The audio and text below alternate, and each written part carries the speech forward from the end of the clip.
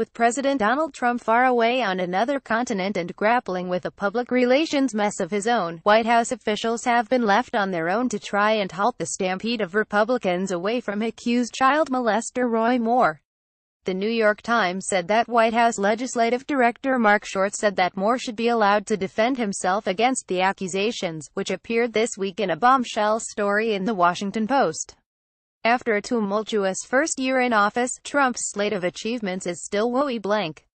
The Affordable Care Act (ACA) is still the law of the land and Congress showing little support for Trump's promised border wall with Mexico. The administration is desperately hanging its hopes on a Republican majority in the Senate to push through its already wildly unpopular tax reform package.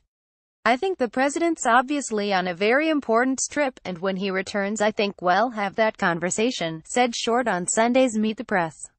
Like many Republicans, Short said the allegations should disqualify Moore if they're true, but declined to say what would convince him further after 30 sources confirmed Moore's predilection for underage girls in the well-researched Post story. If more evidence comes out that can prove that he did this, then sure, by all means he should be disqualified, he said. But that's a huge if. Senior White House advisor Kellyanne Conway bristled under questioning by ABC's Martha Raddatz on Sunday, refusing to be pinned down on whether or not she believes Moore's accusers are telling the truth. It would be a very dangerous precedent for any of us, for any person in this country to just be cast aside as guilty because of press reports, said Conway. Nonetheless, many in the GOP are trying to create distance between themselves and Moore, including Sen. Pat Toomey RPA, who said he finds the accusations against Moore more credible than the denial, and said it would be best if Moore withdrew from the race.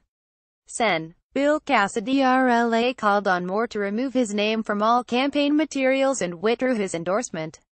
Senators Mike Lee Rudd and Steve Daines RMT withdrew their Moore endorsements on Friday. Sen. Tim Scott RSC said, like Toomey, he finds the accusations against Moore more persuasive than Moore's denials. Some Republicans have called on Senate Majority Leader Mitch McConnell not to seat Moore even if he does win Alabama's special election. The special election takes place on Tuesday, December 12.